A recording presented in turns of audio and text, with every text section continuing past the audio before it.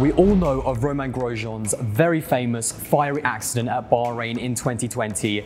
Well, one of the things that we've never realized is where the helmet is stored. Now, today we are at Bell Racing Helmets at Bahrain, and this is an exclusive look at the actual helmet that Romain wore during that fiery crash. It is just incredible to see this. Again, this is exclusive. It is not open to the public, but it is just incredible. Crazy to see. You've got the burn on the rubber of the visor tear-offs here on the front, and my side that I'm looking at right now is fairly clean. There's a few little dents and scrapes, but your side is just where the fire hit. You can just see where the plastic over the top here is melted, even the number. You've got where the visor tear-offs are sort of melted away from the rest of it. The air goes as well. Yeah, and then this side, all of the decal has just sort of melted off towards the base color of what the helmet would have been. Now, of course, this was a 120-mile-an-hour crash. He spent 27 seconds in those flames and 67 Gs of impact, but I think it was the flames more than anything else. For reference as well with the impact, 67 Gs, 6G is what they do just hitting the brake, so 67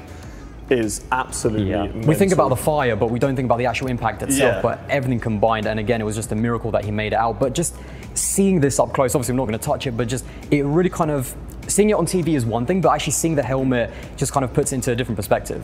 It's an absolute masterpiece though, because it's like when you have a LMP1 car that wins and it's just in its state when it's won the race. Exactly. You've got all these little details of all the burn marks, the little bubbles and the tearing away of the decal, and I think it's just perfect that it has just been preserved like this. And yeah, there is only one of its kind, because you can't replicate this. And you definitely would not want to replicate it in real life as well. And I think also just a testament to the safety of the helmet as well. I mean, structurally, totally fine. I mean, again, the visor's a bit melted, but... No, apart from there's a little scrape here, but I think that's just like a bit of decal where it's like paint chips sort of, that's what it looks like.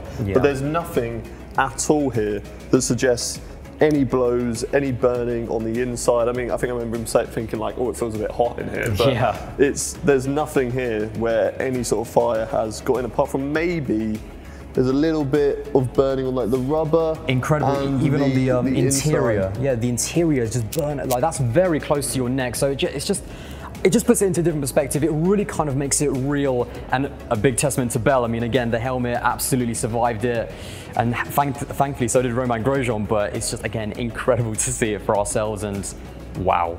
Now, something else that I've never really thought about literally until I've seen the helmet is, as you can see, because it was the start of the race, it was literally lap 1, I think, at the end of turn 3, all of the tear-off layers are still here. So they're ready for the race, but of course they never got to be used. But yeah, it's just little details like that you only pick up when you see something like this in real life for yourself. They're there on your side. On my side though, over here on the burn side, you've got the clip, as you can see here, where all of the tear-offs would have been melted together, but here, unless they have melted so they've compacted or melted away, that's what I think has happened, it looks like maybe 1 or 2 of them is really still on there, because so it's not thick at all. It's gone right down to the visor, basically, and again, all of that in just 27 seconds in the car. Absolutely crazy.